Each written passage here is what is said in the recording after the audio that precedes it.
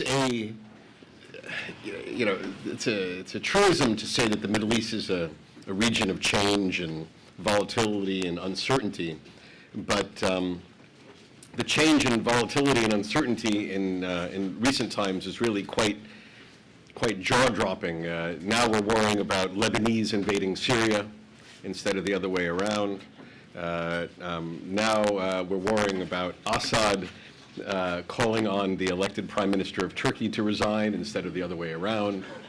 Of course, one constant fact is that there is still a constitutional void in Egypt. There are no legitimate institutions in Egypt for now almost 2.5 years.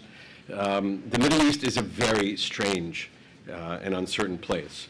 And it's in this whirlwind, the metaphor that we've used to discuss today's event, it's in this whirlwind that we're here to discuss Israel and how the new Israeli government is adapting to and preparing for and approaching this volatility, change, and uncertainty. We could not be more delighted than having our panelists here today, and I think today's turnout reflects the respect that is broadly held for our two panelists here in Washington. I'm very delighted that Shai Feldman and Dan Schueftan are here to discuss Israel in the whirlwind, a new government meets a changing security environment.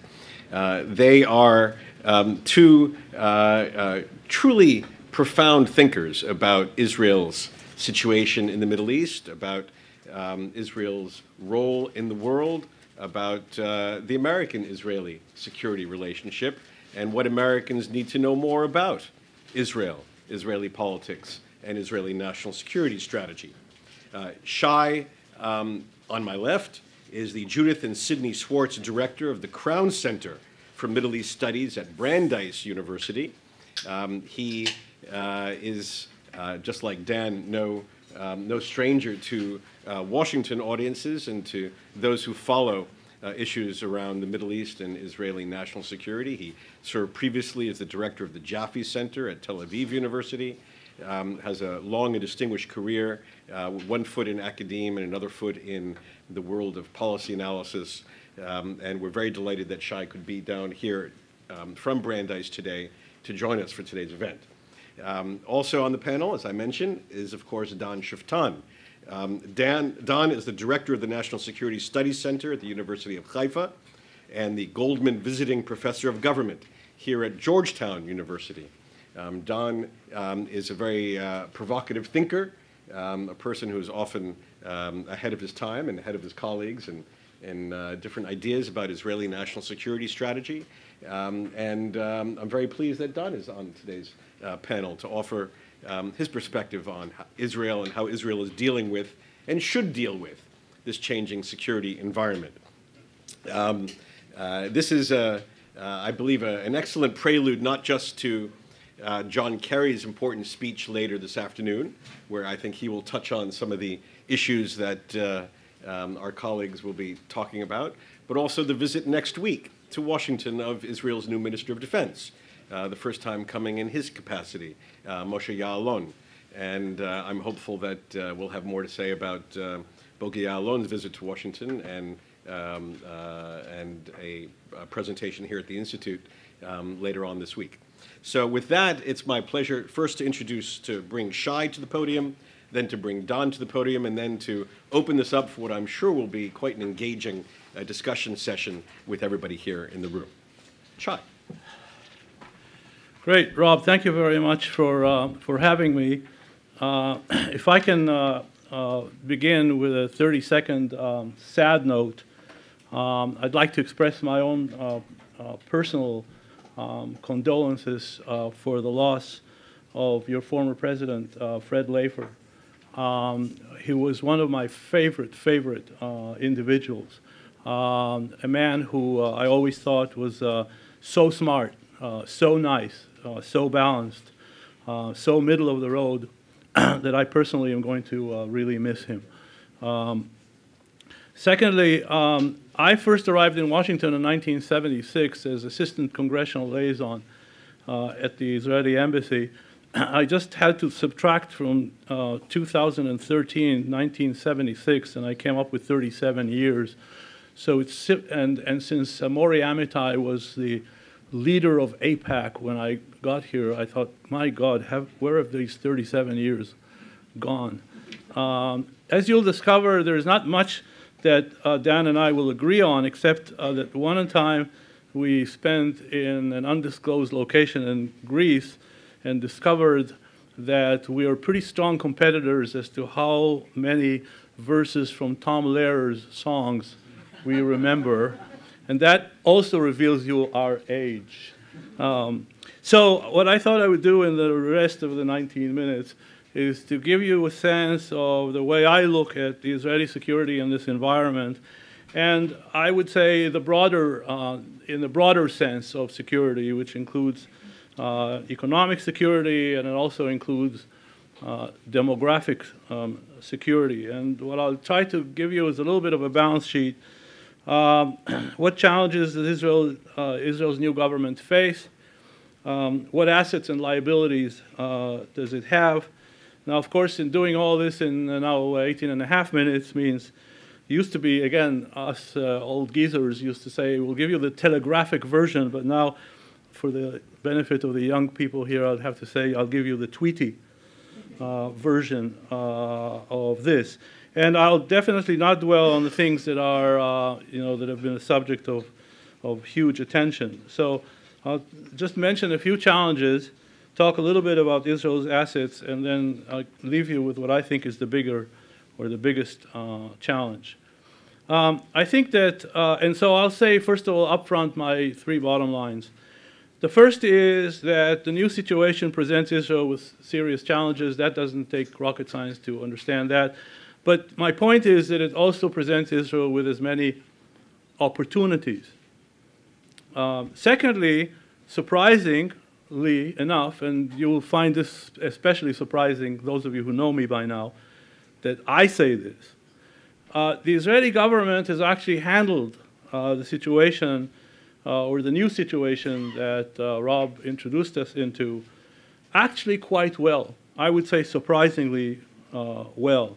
It's actually not made a major mistake in those 2 years since the awakening began, or 2.5 years, and in handling the consequences of the changes that we've seen so far.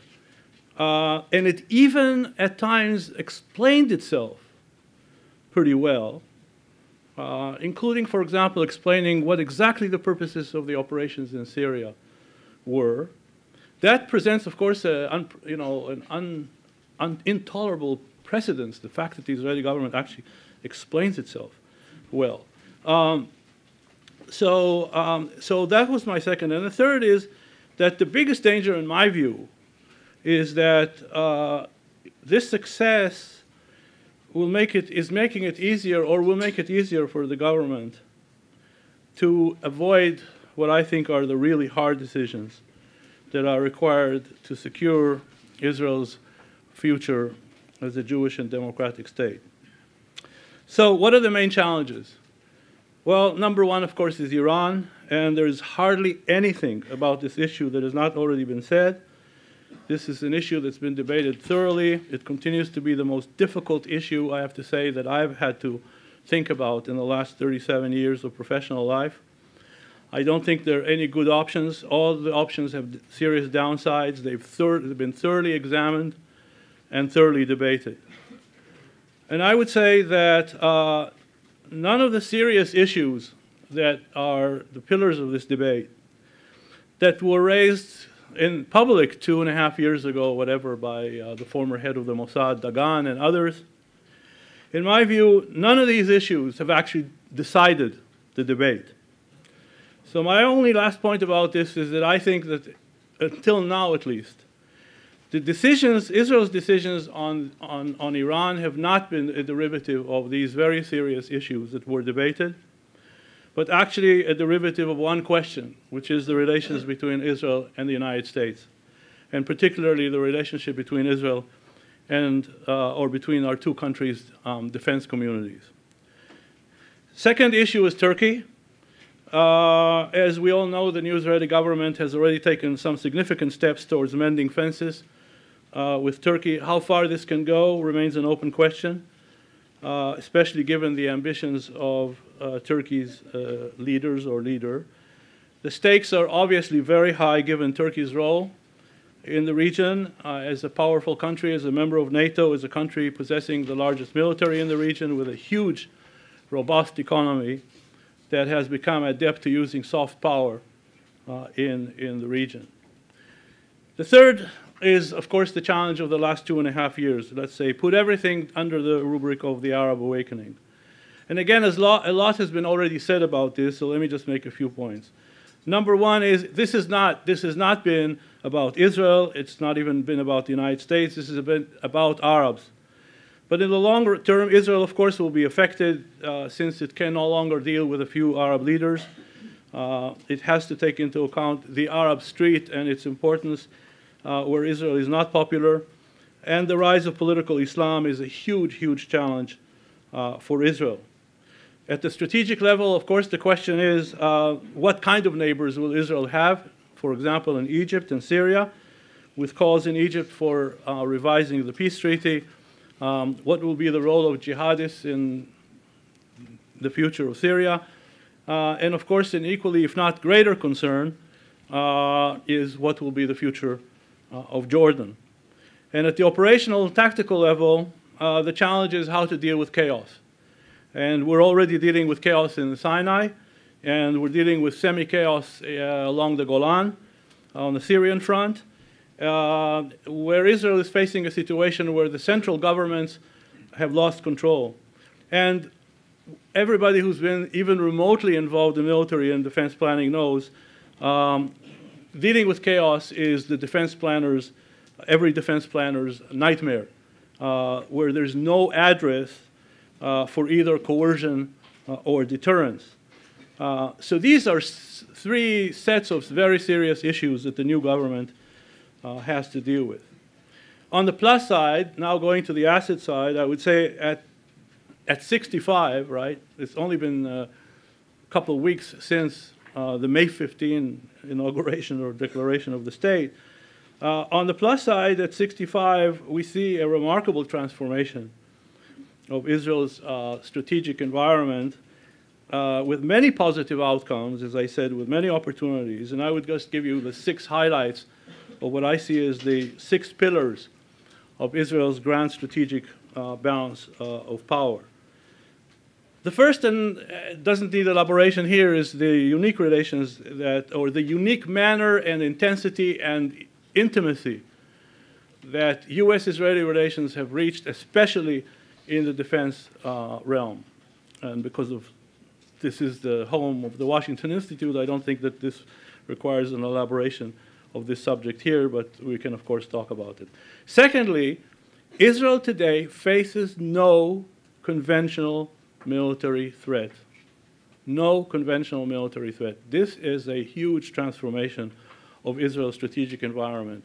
In a situation where Syria and Iraq are either consumed by a civil war or are at the verge of a civil war in the case of Iraq, and the Arab world completely divided between the Shias of Iran, Iraq, and Hezbollah, and the Sunnis of Egypt, Jordan, Saudi Arabia, and the smaller GCC states, where, especially in the Gulf, Israel is seen by many Gulf states, or at least their leaders, as their allies against the common threat of Iran.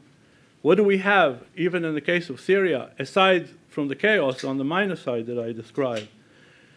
The Shia crazies, led by Nasrallah and Hezbollah, are battling the Sunni jihadist crazies inspired by Qardawi. Not even the Mossad is clever enough to have designed and choreographed such a scenario. And I would say, to add to everything, without Syria and what we see in Syria, it's unlikely that we would have seen the mending of the fences between Israel and Turkey that we've seen in recent weeks.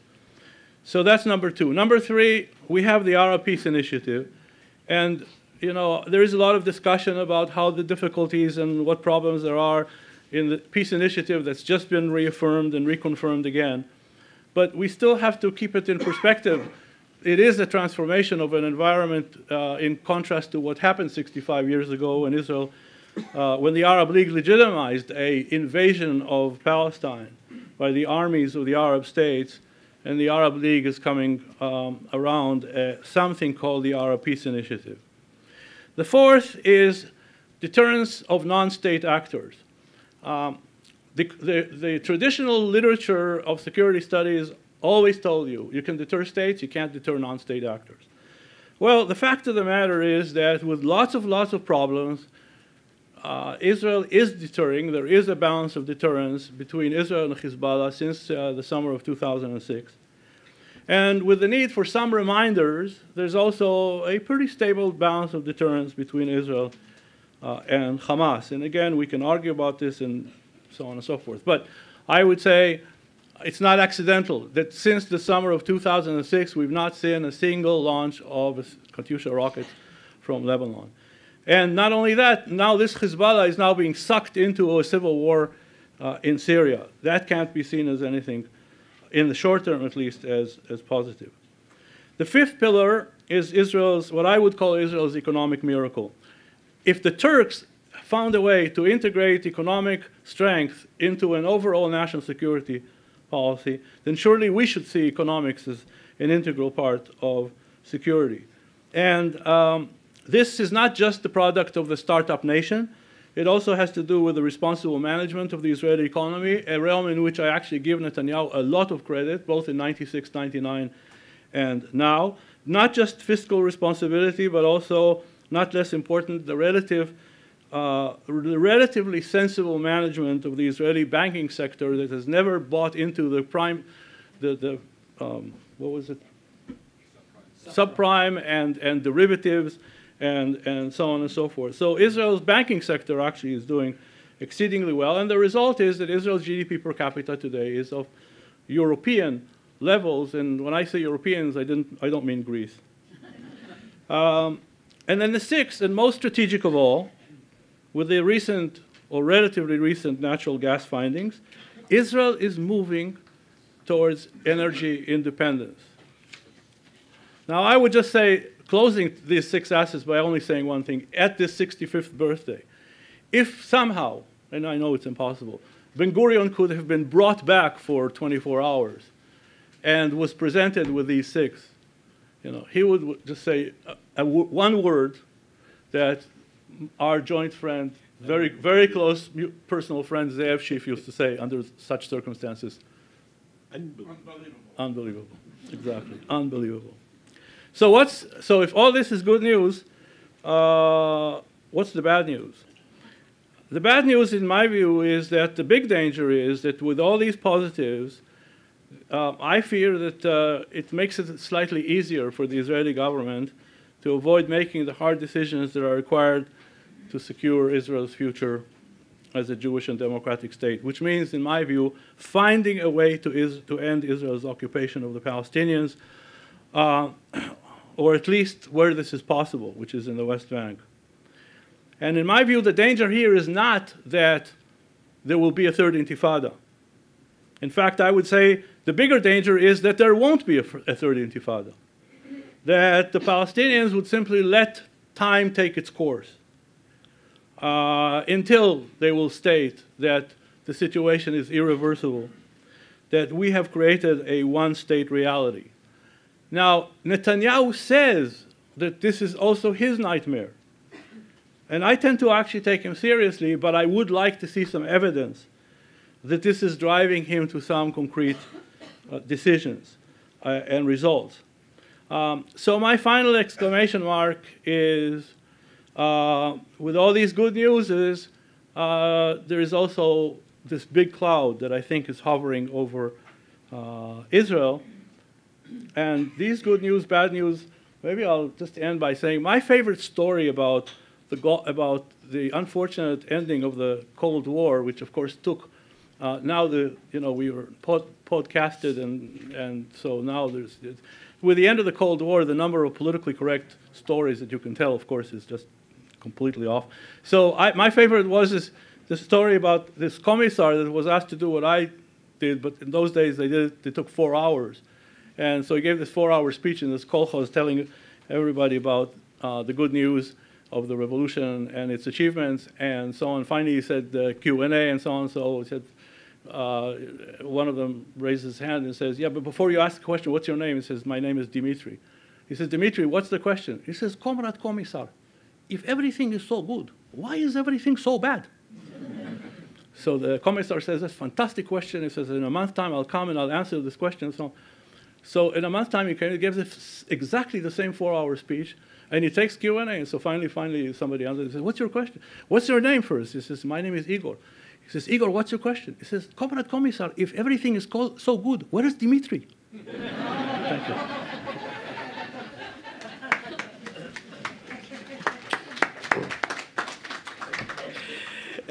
Thank you, Comrade Shai. Don, the floor is yours.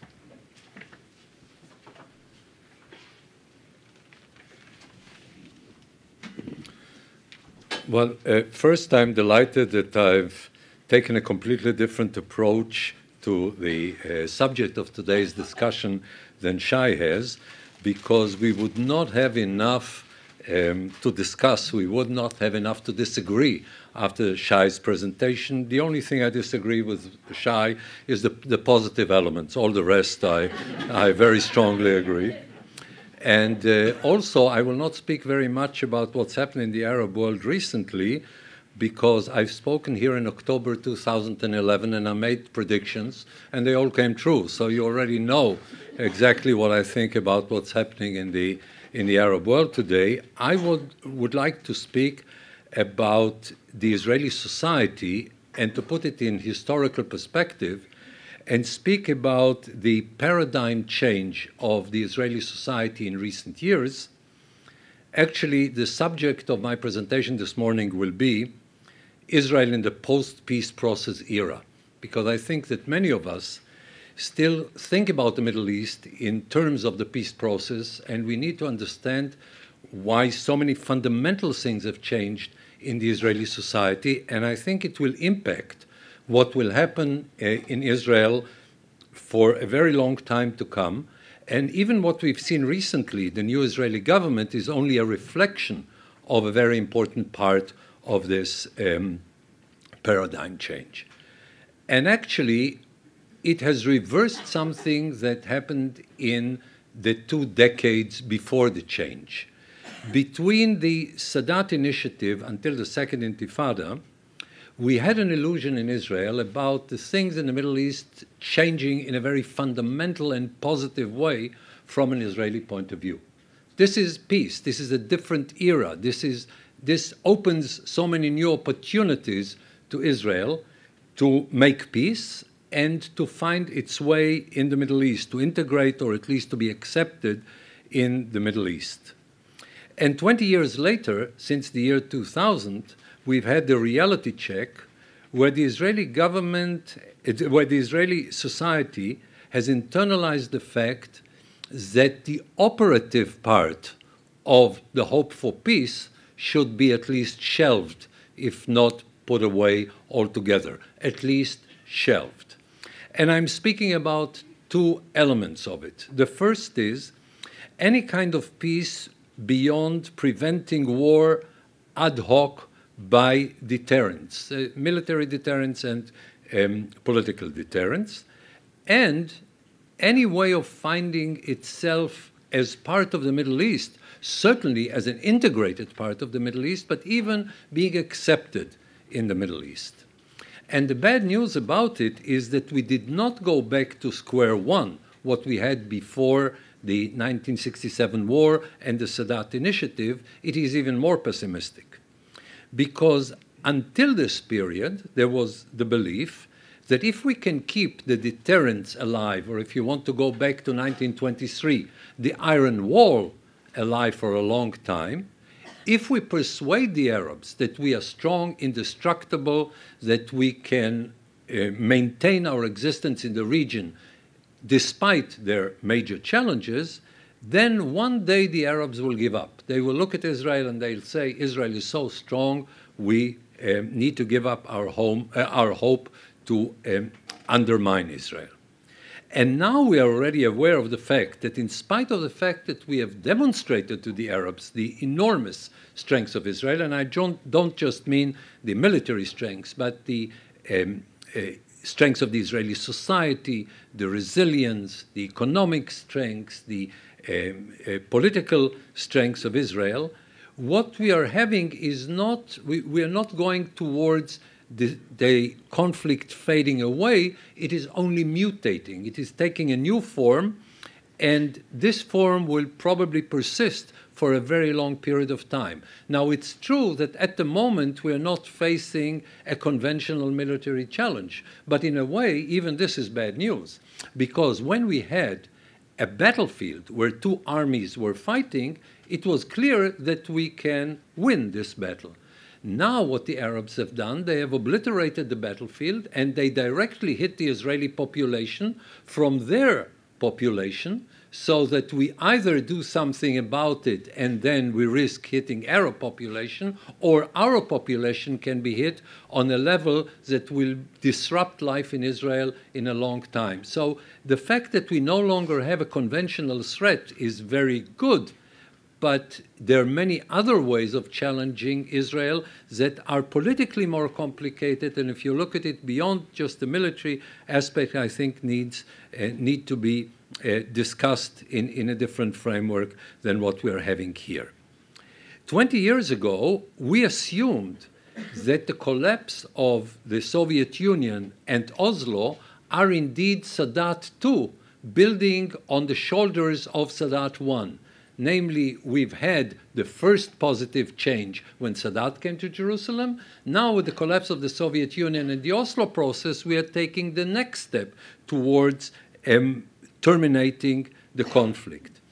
And what is now evident, or at least should be evident, that the changes in the Middle East, including some positive elements or elements that seem to be positive since 2011, namely the Arab street becoming stronger and the leaders no longer being independent in their decisions, but they have to take into account what the population, what the society is thinking.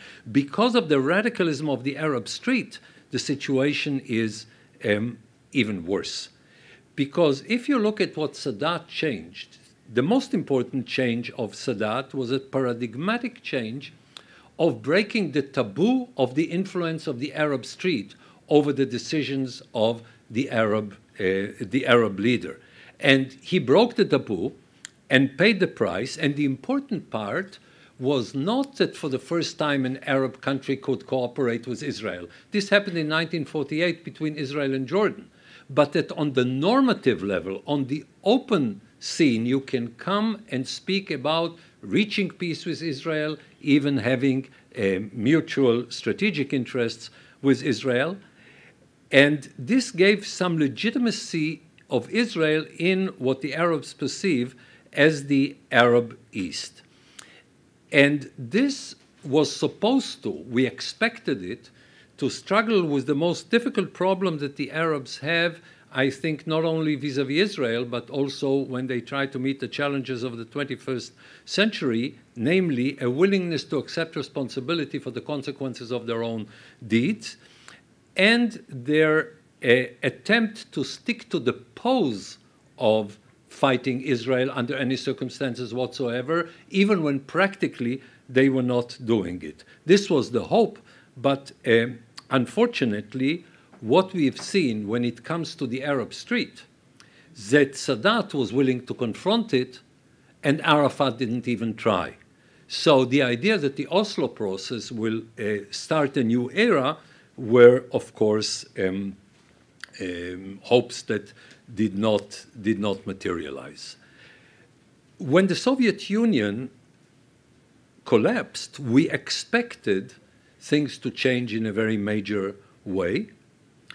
But we have come to a point where we must realize today that these hopes were completely without foundation.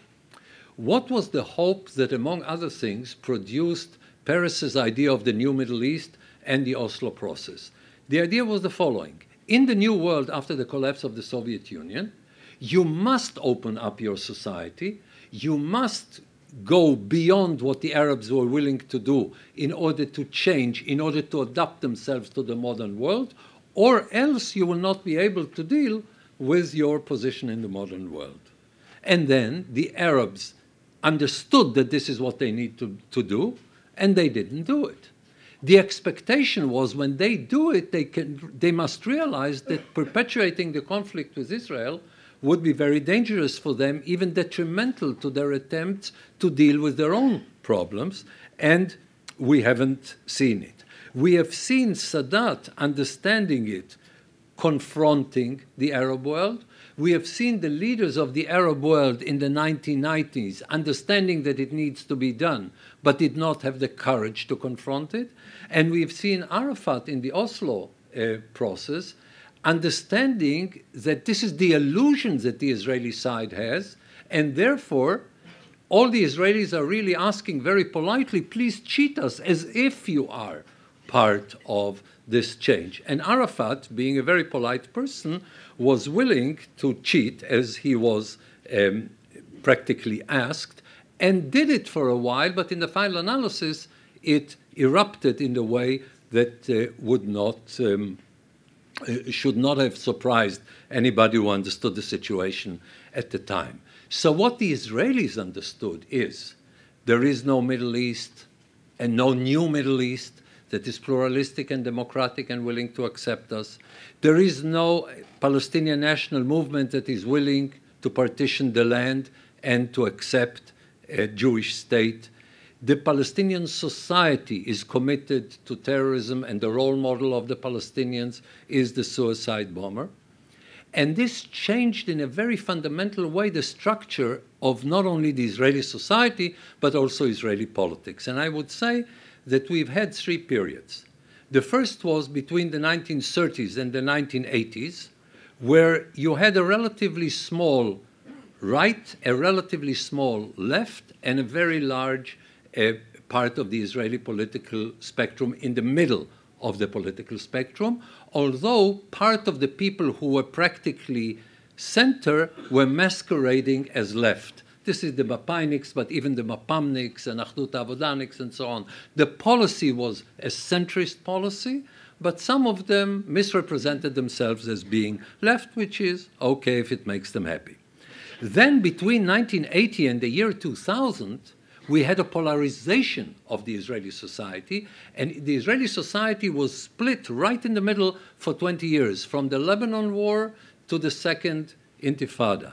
You had on the one hand the left with the Arabs, on the other hand the right with the ultra-Orthodox, and this paralyzed both sides, not in terms of steps that you can take for a short while, but in something that can survive the political reality of Israel. And since the year 2000, we came back to what we've had before these 20 years, namely relatively a small right, relatively a small left, and a very large center, part of it masquerading as right. So it is somehow balancing what we had in the first period. And when we were split in the middle, the interesting thing is the right said that security brings peace, which was a very simple-minded notion of security, namely security is territory, army, historical attachments, and so on. And the left said peace brings security, and it had a very simple-minded perception of peace, which basically means if we feel guilty, it's okay, let's have peace. And the change in the Israeli society became very deep, and I think that this is what is happening now, that the center has taken all the persuasive arguments of the right and the left, and you will see that the leftovers cannot persuade most of the Israelis. What have they taken from the right? The profound mistrust of the Arabs and in peace, and even elements of disrespect of the Arabs. You will find it very strongly in the Israeli center. And what they have taken from the left is the understanding that we need to partition the land, not in order to bring peace, but in order to disengage from the Arabs. So what the right and the left were left with are just leftovers. The right was left with a territorial appetite, the fantasy of greater Israel, and the operative part of security. And the left was left with the fantasy of peace and the feeling of guilt that makes them feel good. So what the center in Israel today can do is to say we have determination that the left doesn't have, and we have realism that the right doesn't have. And the combination of these two is called national resilience. Because if you combine determination and realism, basically you go back to becoming a Mapainik, then the resilience of the Israeli society based on a very strong center is much stronger. So that both the right and the left are fighting a rearguard war. The majority of Israelis stopped listening to them. They both became irrelevant, and the Israeli society is interested in focusing in building a society rather than in bringing peace, love, and brotherhood to the region, one way or another, with a greater Israel or with pleasing the Arabs. And the even more interesting element is that the deep left and the deep right have given up their attempt to persuade the people in the center of the political spectrum, and the right is building on radical Arabs and anti-Semites to do their job for them. And the left is building on the hope that American or European pressure will make Israel go where they want to go. If we are coming to the very last part of my presentation, the last elections have proven that the center has not only overtaken the society, but also is dictating the political system. And since the Israeli political system is very dysfunctional, I was very pleased and surprised to see how far it went in the last elections, how far the center managed to impose itself on the prime minister, on the Likud list, and create something that seems to me a far more centrist government than we've had in a very long time. And I think that if you look at the new realities in the Middle East, Israelis understand that in order to pursue what we used to call the peace process, A, there is no partner, neither a Syrian nor a Palestinian, and there are no regional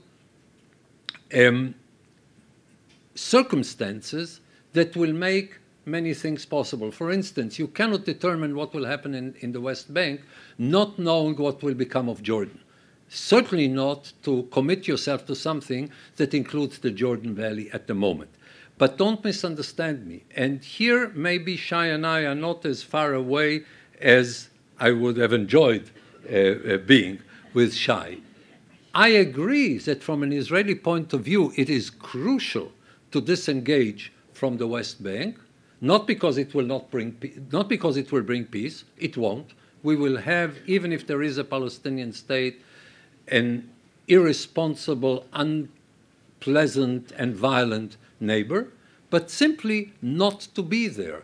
Only since you can't do it in agreement, and the chances of agreement have been zero, are zero, and will be zero in the near future, to do it unilaterally, and this is a subject that this is not the subject of today's discussion. Let me conclude by trying to characterize the attitude to peace and to becoming part of the Middle East in the sense, again, not even of integration, but even the chance of being accepted here. Until the 1970s, the Israeli approach was one day. In the 80s and the 90s, the day is at hand. Since the year 2000, the attitude is not now, and since the Arab Spring, no way. So I think that this change is not something that will go away very soon. Every Israeli government will have to take into account that this is where the Israeli society stands today, and if we want to understand what will happen in the next few years, I would suggest that this would be one of our understandings that we will bring up every time we look at the bigger picture. Thank you.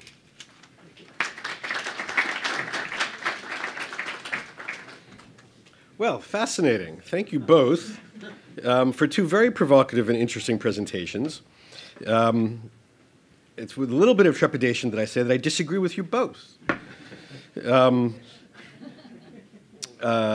Shai, I have a friendly debate about Israel's security situation at the moment. I mean, as the author of the end of Israel's 40-year peace, I look at Israel's current situation and see dark clouds all around in many respects. And I think it'd be interesting if we went down each one of your 6 assets, and I think each one of these assets, I don't want to say each one. I think there's a list of equally powerful, if not more powerful, negatives that I think hover over Israel's security situation. And I think it's important if we take a moment to get into some of that assessment. And then Dan, I humbly think you gild the lily a bit about how the Israelis at one point peace, love, and brotherhood. I think it's a bit of an exaggeration, actually. I think the center of Israel's body politic never really bought the idea of peace, love, and brotherhood.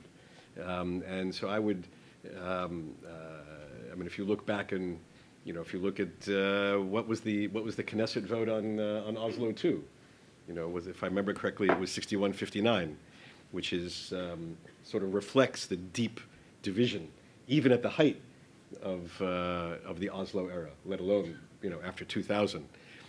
So I think there's a lot of very interesting meat in both of your presentations, a lot to delve into, especially as Israel looks at the next set of challenges ahead, in which the region looks very different than it did for most of the last 65 years. I mean, a region in which you, in theory, could have antagonistic regimes both in the near abroad and the far abroad, which would be very different than, for example, the Ben Gurion image of either the periphery or the core, but the possibility of Islamist regimes both on the border and in the periphery does raise a different sort of image, I think, for Israeli national security thinkers.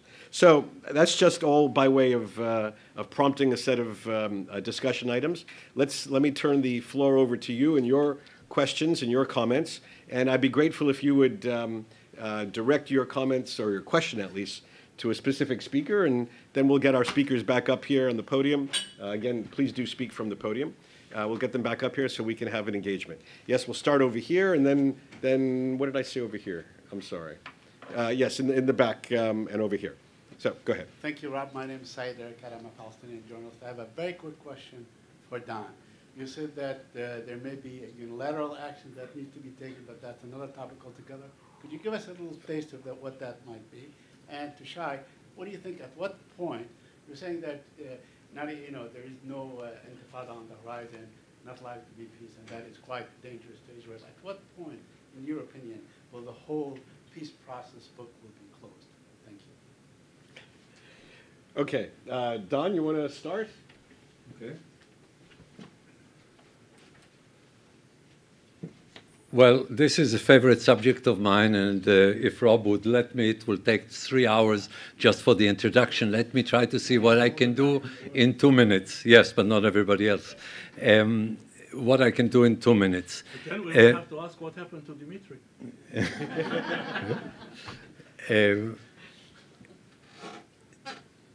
I have always started from the assumption that the Palestinian national movement cannot be a partner for any kind of two-state for two peoples, and I stress, for two peoples solution, and therefore I don't believe that it is possible today. A, because you can't make peace without Gaza. The Palestinians will not accept it. B, you can't make peace with Gaza. You can have some tricks there, but in the final analysis, the Israelis won't buy them. And third, because, as I mentioned, as you don't know what is happening with Jordan, you cannot come up at the moment with final border delineation, and the Palestinians will not accept a state with temporary borders.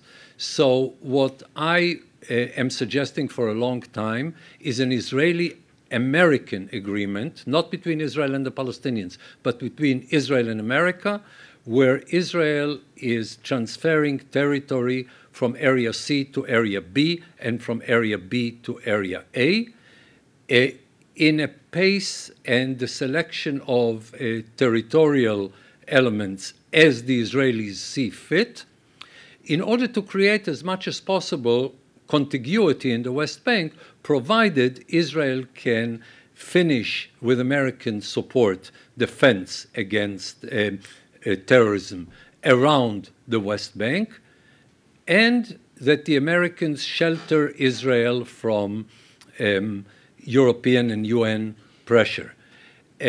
This should also make it possible for Israel to consolidate its hold over about 6% of the territory in the settlement blocks. I don't want to go into more detail, again, because this is not the place to discuss it, and because the essence of my argument is that the Palestinian issue is by far not the most important element, and therefore the Israeli society should go in a different direction. So I don't want to undermine my own argument by going too much into this, but I believe that the options are unilateral Israeli action or staying there for a very long time in a way that undermines the basic interests of Israel. Thank you. Shai?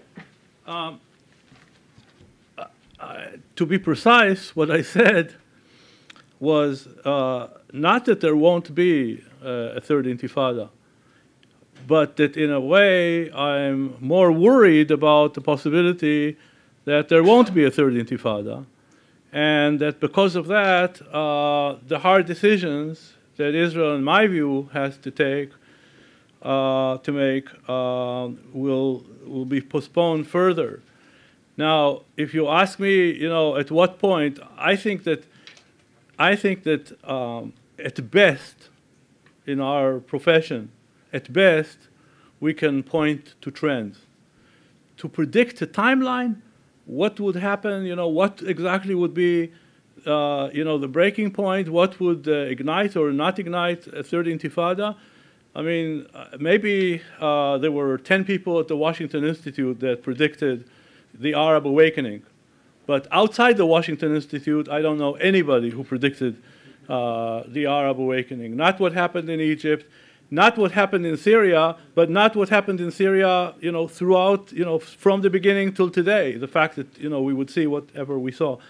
And I don't know how many experts are in this room on Turkey, but I still haven't heard anybody that says, hey, 10 days ago I saw what we're seeing today happening in Istanbul and now in other cities in Turkey. So, we can at best point to the problematics of the situation, but the answer to your question, I just don't have an answer to your question as to what at what point can this happen, and at what point will everybody have given up irreversibly. And I would say that my observation is that we're not at that point yet. But again, I'm talking about something different, slightly different from what Dan is talking about. Okay. I actually think that, as I said earlier, I actually take Netanyahu's word seriously because I don't think it can count as propaganda when he says, this other alternative is for me a nightmare. So that gives some room, and we I think that we have different philosophies, but also I've always been schizophrenic about my role, because my role has always been not just to be an analyst, where you could be, you know, constantly the prophet of gloom and doom, but also to see what opportunities are there. And I treat the Middle East as a very, very, very bad economy, okay? And a good entrepreneur finds opportunities and cracks in a bad economy. So I'm looking for the cracks. And again, I'm not in dispute with, you know, what Rob said, but I just said, you know, if I were to repeat here his testimony to Congress, then he'd never invite me again because it would be boring. So No, I'd love to hear it. I'd love to hear it, actually. Thank you. Hillel, in the back. Hillel Fratkin of the Hudson Institute. My question is primarily directed to Dan, but I'd be happy if Shai commented on it as well. Dan, you make a very powerful case for the transformation of Israeli society, and the most direct implication of that is the loss of any real expectations regarding a settlement with Palestinians. What you didn't say is what you thought that means with regard to the other external challenges, at least some of those that were listed by Shai, but any others that you might think are relevant. What is this new spirit, in this new old spirit in Israel mean for the direction Israel, or the way in which Israel might see the external environment? In what? The external environment. I'll try to translate from your fine English. You focused on this change in Israel and how it affects the relationship with the Palestinians. What about all the other issues on Israel's external environment? Okay, hold on a second. Let's get a few more questions in. Bob Friedman. Right behind you. There you go. Robert Friedman, Johns Hopkins University. I wonder if both of the commentators could comment on Yair Lapid. He seems to be swinging back and forth, and it would seem to me if Israel is indeed interested either in a unilateral move or maybe something more than that, he is key. But one day appears to say one thing and another day another thing. So I wonder how you see his future and his role in the coalition vis-a-vis the possible peace process if one exists with the Palestinians. Great. Hand your microphone right next door. Hi, Jonathan Reinhold, Bar-Ilan and George Washington. It's for both of you, and it's similar to the last two questions. I want to refine it. We can say that Israel has 4 issues to deal with strategically. Iran, the issue of the Palestinians' partition, the wider instability in the region, and the 4th one, the strategic effects of dealing with the ultra-Orthodox, economic, and serving in the army. So it's very nice to do a list, but in the real world of politics, you have to prioritize. And right now, Israel's prioritizing on the domestic issues. So I'd like you to perhaps look forward over a horizon of 2 to 3 years and sketch out what you think is a politically realistic agenda which looks at those trade-offs and suggests where Israel should go. Okay, let's take these, and then we'll go to Maury, Laura, and David. Gentlemen, who wants to go? Shai. I didn't understand what the... Okay. You're right. There is an interconnection between these questions. I would say this, and this is where I guess where we are right now. My assessment of where we are right now, especially having to do with what you refer to as the Palestinian issue, I'm not sure is that different from Dan. How we got there, who has and had agency in getting us to this point, that's a huge debate, and we will have to go back to the Russian kolkhoz to conduct that debate in terms of how long it would take. But let me just say that for me, the issue that worries me is not what people refer to as the Palestinian issue. And for the purpose of this discussion, which is about Israel's security in this new environment, I did not mention the word peace. Not that I don't want peace, but I stuck to my marching orders, talking about Israel's challenges in this environment. So for me, this is about Israel. This is about Israel's future. And when I say Israel's future, it's not just, a framework called the state, but the state that, as I understood the founding fathers having wanted to see it.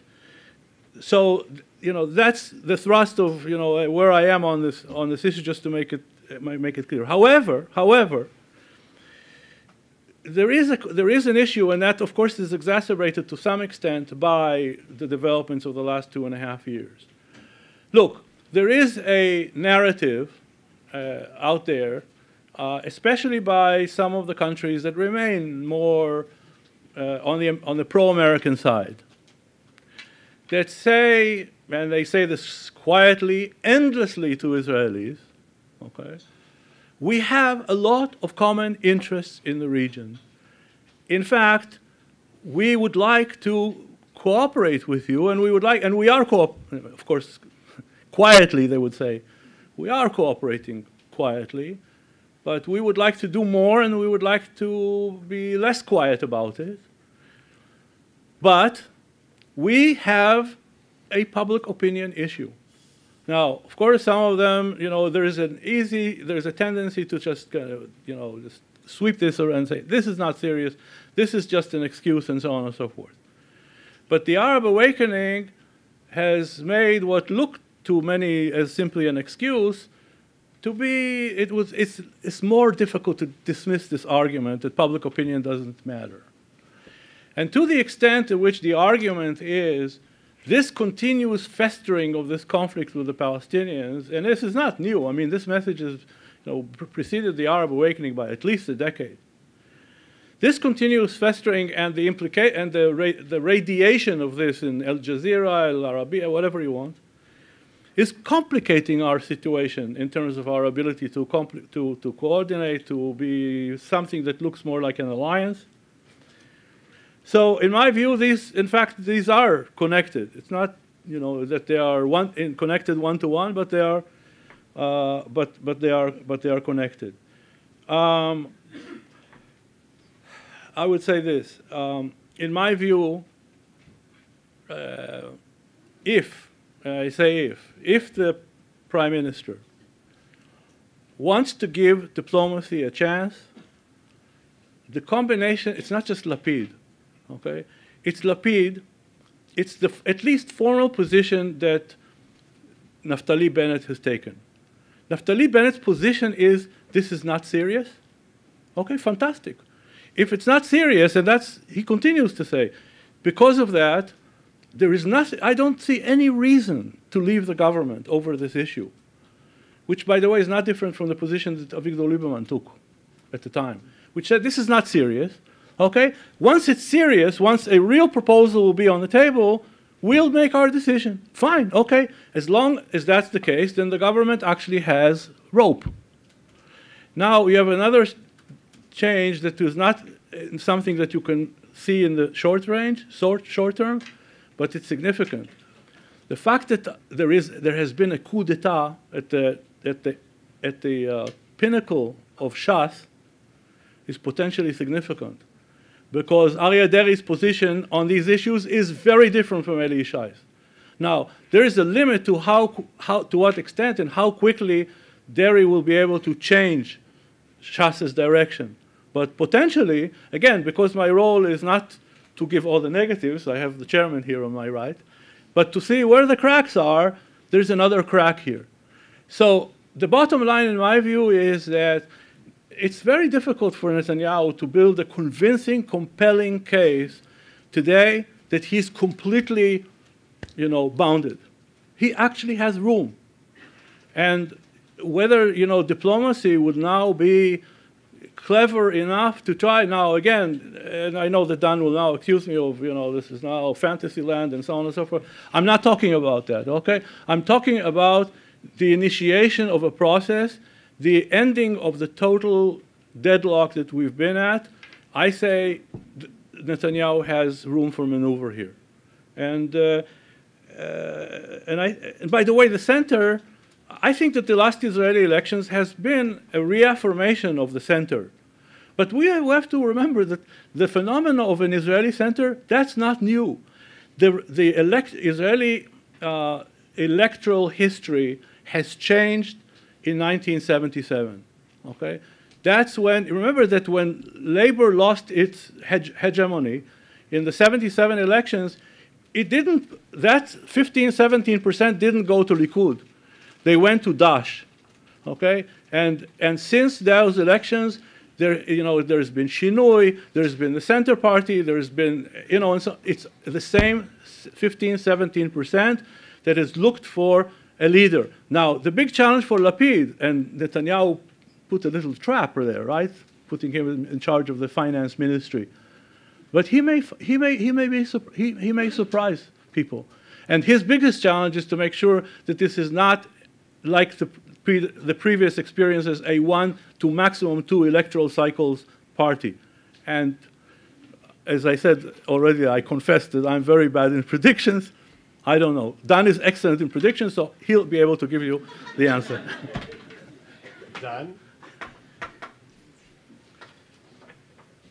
First of all, concerning the external environment, I suppose you mean primarily Europe, the United States. I think that the trend is Israel being distanced against its will from Europe. In Europe, we have an interesting phenomenon. The governments in Europe, with the exception of 3 or 4, are relatively either pro-Israeli or fair-minded. But public opinion, particularly educated public opinion, is drifting away from Israel in a very major way. And governments in Europe have no choice but to follow it. So even if they understand very well some of the strategic considerations that should bring them to pursue policies much closer to the American policy, if they want to maintain their legitimacy in Europe itself. And since they don't count anyhow, so whatever they do doesn't have a major impact on the region anyhow, they are going in a direction that from an Israeli point of view is a negative one. So I would assume that I would expect that Israel will be more and more further away from Europe, again, not because it's Israel's will, but because this is what public opinion, the mainstream of public opinion in Europe will dictate. And at the same time, I believe that the relations with the United States are deepening in a way that my most optimistic dreams would never have expected. So what we are getting is a shift in this direction. Now, of course, when it comes to international organizations, they become more hostile by the week. I'm just expecting the UN to condemn Israel for killing the Dead Sea. We just need to wait a little bit, and I'm sure it's coming. So there is no hope whatsoever, and no kind of diplomacy can change it. Concerning Yair Lapid, first of all, I'm not sure that he knows exactly where he's standing on some of these issues. But if you look at his basic approach, and you could have followed it over many years because he was writing in Yediot Achronot about the Israeli society, about many of the things that concern us in our regional environment and so on. So we have an idea where his basic sentiment lies, even if we don't know specifically his position on this or that. I think that he, A, is a centrist, and B, understands that his electorate is in the center.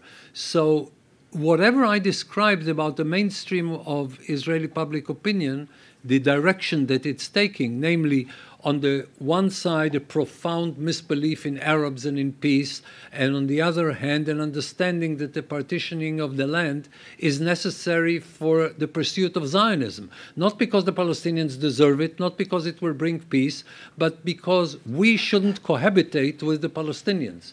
Not because there is any moral reason to do so, but simply because it's bad for us to cohabitate with the Palestinians. I think that he is going in this direction.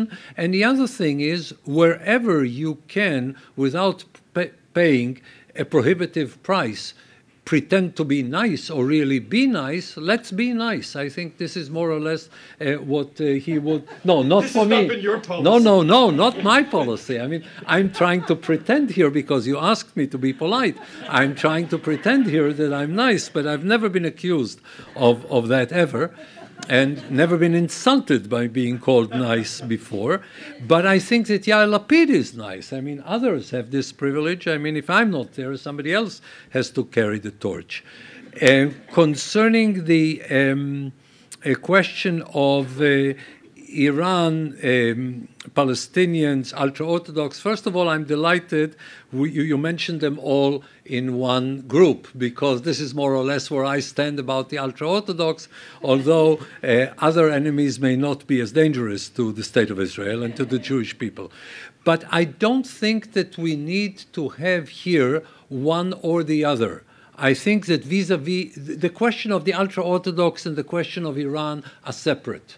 You don't have in Israel groups that would be for this or against this that can be in any way bring us to the point where you say, if you want to be very strict about bringing the ultra-Orthodox to work for the first time in their life, this does not mean that you have to attack or not to attack Iran. This is not the... it doesn't stand one against the other.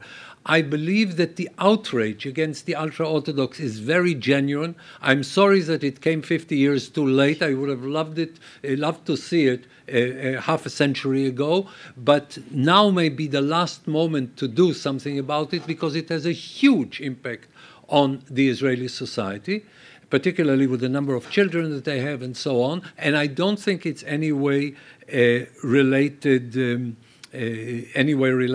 to the other issues that you've mentioned. Let me make two very short comments, one on something that Rob said and the other about something that Shai said.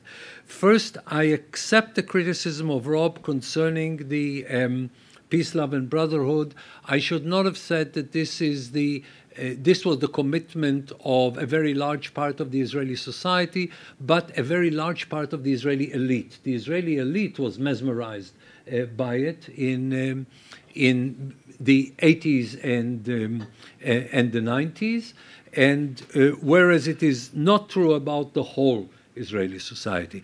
Concerning something that Shai said about relating to Arab public opinion and trying to make it possible for people in the Arab world to cooperate with us by giving them something they can present to Arab public opinion. Arab public opinion, or the Arab street as they call it, is more radical than the leaders. And therefore, I don't think that we can do something by appealing to them. Should we try? Yes. Am I against it? No. I mean, diplomacy is something you give the diplomats and you say, do whatever you can as long as nothing serious is involved in it. But when it comes to trying to help them do something by looking good, I don't think that there is anything that Israel can do that will make it look good for more than 2 weeks, because immediately somebody will say that it's not enough. And particularly because the Palestinians will always push it. To give you only one example, after Camp David in the year 2000, Abu Mazen said, well, they've given us 94%. If they've given us 94%, why not 100%? Okay, and this is the kind of response that we will get. Should we try and do something that will be nice? Yes. Do I expect very much from it? No. Okay, thank you. So I got Laura, Maury, and David for this round, please. Microphone up here on my right.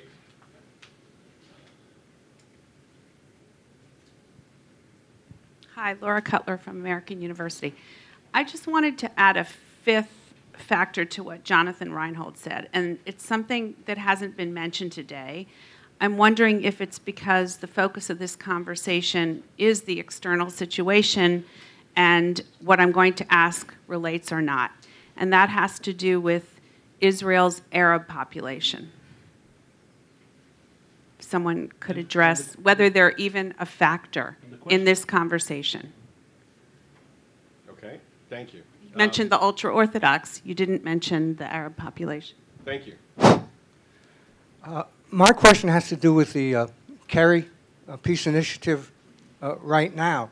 It seems as though he's willing to raise or give $4 billion to the Palestinian side, and it seems that to counterbalance this, he would have to give some kind of security guarantees to the Israelis. Do you think that Israel will maintain its position not to depend on the United States for its security by way of treaty or by perhaps putting some troops down along the Jordan River Valley? Thank you, Maury. David? Dan, when you say Israel should not cohabit with the Palestinians, can you just elaborate a little bit? Do you accept do you accept Shai's point that Israel, if it does nothing, it slides towards de facto binationalism? How urgent is that for you in terms of, not because of peace and not because of the Palestinians and not because of anyone, how urgent is it for you in terms of the character of Israel? And for you, Shai, you know, the theme about Israel and the whirlwind and how it connects, we've heard really diametrically opposed approaches. I think Netanyahu and the Knesset back in November, I believe, I can find you the quote, where he says, given what's going on in the region, basically Israel has to hunker down. He doesn't use the word hunker down. Then we had President Obama come in March, and same city of Jerusalem said, given what's going on in the region, Israel has to speed things up, because with the advent of Arab democratic politics, this impasse essentially will lead to greater radicalization. And I, implied the ascendance of political Islam unless this thing is settled now. So I know your personal view on this because you made it clear about binationalism, but I would just like you to comment on this diametrically opposed speeches of the importance of dealing with this issue in the whirlwind of these regional developments, and what are the variables that would impact the Israeli political elite between these two very different approaches? Thank you. Okay, thank you. Over here on the left, take a question. I'm sorry, I don't know your name, so if you could. This is Şebnem Gümüşçü from Sabancı University, Istanbul, Turkey. I have a question about the way you formulate, both of the speakers formulate the Arab Street becoming much stronger since 2011. It seems to me that there may be another way to look at the fact that Arab Street is becoming stronger. The fact that the authoritarianism and anti-Israeli position of the Arab people are indeed two sides of the same coin. Because the foreign policy, when you look at the Mubarak era, is the only thing that people could discuss more or less freely when it comes to politics. But now that there is a transition going on, people start to talk about their domestic concerns, and they start to question democracy, rights, freedoms, and it seems that foreign policy becomes less of a concern, and it's not so much of a priority for the people in the street because they have other concerns and other issues to talk about. So, and this is not limited to the Arab world. Turkey has just started facing the face of this new wave, and in fact, Europe and United States has also faced this wave, and a call for democratic housekeeping is getting stronger throughout the world. My question is, would you agree with this assessment that democracy becomes a greater concern, and this may in fact affect Israel in terms of its dealing with the other countries in the region? And do you think that Israel should also start thinking about a possibility that this wave may also affect its domestic politics, and there may be an Occupy something movement in Israel as well? And look, since this is going to be our final round, I just want to throw in one more item, and it's as much a comment as a question. The one area where both of you agreed was on the importance of the strength of the U.S.-Israel relationship as an asset. and not trying to be too much of a gadfly, I'm going to question this for both of you, and in the following sense. I think over the last period of time, we've gotten used to a very odd dichotomy, which is the growth of a strong and deep U.S.-Israel bilateral relationship at the same time as what appears to be a growing American detachment from the broader Middle East.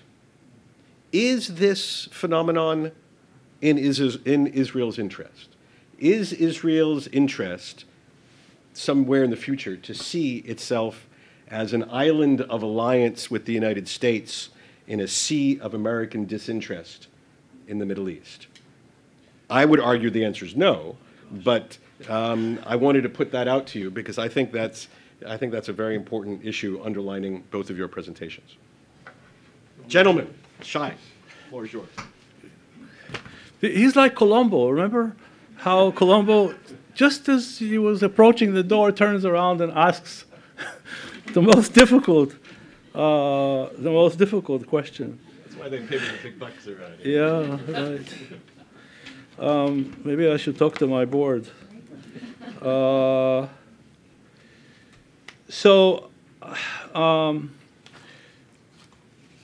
don't, I guess, again, with this last question, you've opened up, you're sort of inviting us in 30 seconds or so to inject ourselves into a huge debate because I am not entirely convinced that what we are in fact seeing necessarily is an American detachment from the Middle East. Believe me, I read everything there is to read about the pivoting to Asia and so on and so forth. I'm just not convinced that people are not over-interpreting the president's reluctance to get involved in the Syrian quagmire as, a decision or taking America out of the Middle East. But here again is my own personal biases. I think that I myself have been, I would say this, first of all, I have a lot of sympathy for a nation that has shed blood and so much assets and capital, human capital and financial capital, in two horrible wars over the last 12, 13 years, that the president would be as careful, skeptical as he is in a situation where it's not exactly a situation similar to when George Bush mounted that little, mountain of rubble after 9/11 and said what he said, because it was clear in the immediate aftermath of 9/11 who the good guys are and who the bad guys are. And I think that he's facing a situation in Syria where it's very hard. You have to talk in terms of percentages, between being good and being bad in these different camps.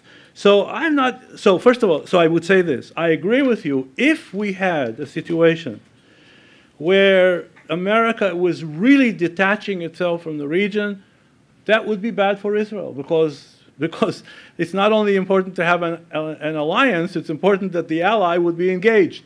And if you were right about your premise, then it would be very worrisome. But I would say, I remember that when I was here in 1987 or 88, and it was the 10th anniversary of the Jaffe Center. And and remember that there was a little party here. But anyway, General Yariv came over. And I think it's okay that I say on the record that I called a very senior official in the Department of Defense in the Pentagon, and I said, General Yariv is coming, and so on and so forth. And he was sort of at the assistant secretary, I think, level at the time. And General Yariv was, before he became famous as Director of Military Intelligence and part of the miracle of the '67 triumph, he was military attaché in Washington in the late 50s. And this is, I'm talking about '86, not 2013, where the relationship are even deeper and more intimate than they were in 1986. But when I walked General Yariv into the Pentagon in 1986, and we walked into a particular, slightly, isolated, separated part of the Pentagon where this Assistant Secretary of Defense office was, General Yariv turned to me in the corridor and said, when I was defense attaché in Washington, we could not set foot in this part of the corridor. This is 1986. So, and in my view, we've seen a revolution since 1986. Forget about, what was in the 50s. So, yes, I mean, there is this problem, if the premise is correct. But I'm just saying, Israel's relations, and the relations between Israel and the defense community here, and the relations between the general staff and the Joint Chiefs today, Ben-Gurion would have only defined it as unbelievable. So again, I try to look at the positive sides. I don't even know how to. Okay, so let me just give you some headlines in terms of my answers to these other questions, and I'm taking, as you see, things from the end to the beginning because in my advanced age I don't even remember what the beginning was. So on this issue of the Arabs, the street, and so on and so forth, I think your points are well taken.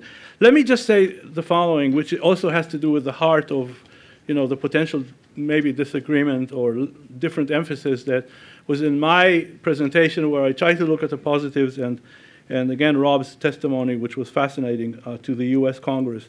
And let me just say the following, which is, in my view, the real critical. I mean, again, I differentiate between the tactical, operational, and the strategic, grand strategic. There's no question that at the tactical, operational level, we have a problem now. Forget about 5 years from now, 10 years from now. But at the grand strategic question, if you take, for example, Egypt, which is not for example, we say, for example, Egypt. Egypt is the most important, largest, most populous, serious neighbor that we have, and the only country that is not an artificial derivative of Sykes-Picot. So what is the real question here? The real question is, if you project, let's say Morsi, and we can't know whether Morsi will be around 5 years from now or not, but let's assume that there will be a Morsi there 5 years from now, a Morsi there. In my view, the real question is the following, which is, would he first and foremost behave as a Muslim brother, or would he first and foremost behave as the president of Egypt? Now, I would submit to you that on foreign policy issues to date, Morsi has behaved rightly, wrongly, made mistakes, not made, first and foremost behaved as the president of Egypt. The way he conducted himself during the Gaza affair, he conducted himself not as a Muslim brother, but as the president of Egypt. And all you need to read to be able to ascertain this fact is the disappointment in Hamas. Hamas thought there would be a revolution in Egyptian-Gaza relations, and there was a slight change, but I would say no revolution. Where he has behaved as a Muslim brother and not as president of Egypt is internally, which goes back to this question of what matters. But that's not in the immediate range a concern for Israel. So that's the way I would look at it. I think, to your question, David, I mean, you've said or hinted, I would say it differently, which is, I actually don't think that Bibi has made up his mind. Which is to say that I think there are two things here. On one hand, I think, again, I take it seriously, I think that he is deeply worried about the effects of these trends that we see. But I think that at the same time, Bibi is not a grand strategic decider. He can think in grand strategic terms, but when it comes to deciding, he is risk averse. So there is a kind of a disconnect between his analysis, and you see it on Iran, by the way, but I don't want to get into that at 2 minutes. But you also see it here, which is his analysis makes him very worried about the implications of the trends. But he's risk-averse, personally he's risk-averse, so he hunkers down and says, well, in this situation where everything is changing, how can we make any major decision because we don't know what the consequences of these decisions will be. And Rob will remind you already in a minute that my time is up. So let me just end by saying only one thing. And that's actually sort of a comment also to lots of things that were said here and also to Don. It may be, I would say, that peace in the Shimon Peres version of it, or the Dan Schueftan interpretation of the Shimon Peres version of it, was a phenomenal illusion or fantasy. But let me just add by adding another exclamation point, which is there is no totally pure unilateral solution to this issue. This is equally a fantasy, because if you just take the security dimension to make sure that we're not faced with at least the potential of another Lebanon, another Gaza, in a situation where the West Bank is infinitely more complicated because its proximity to where the core of Israel is, and because it's not Lebanon or Gaza. It's this area where we have interspersed settlers in the territory in a way that makes it very, very complicated. So the idea that we can one day do what we did in Gaza or Lebanon is a complete fantasy. There is no such thing. And the absurd element of this means that if you're serious about recognizing that this is an existential issue and Israel has to disengage, it has to disengage in some kind of a partnership with the PA. So peace may be an illusion, but without a partnership that allows coordination on this issue, there is no unilateral option that anybody can subscribe to. So that's an equally large illusion. Thank you. Dan, you get, thank you very much, Shai. You get your time to answer as well, please. First of all, I'm very fortunate today that the questions are all about books that I've written. First about the disengagement and now about Arabs in Israel. First of all, the impact on the Arabs in Israel about what we've discussed here, the strategic situation in Israel, is negligible. But one very interesting point, if you want to look at it from a domestic perspective, the Arabs in Israel have benefited from the distortions that the Israeli society was willing to make vis-à-vis the ultra-Orthodox, and now they will bear the consequences of the other extreme. Because you have here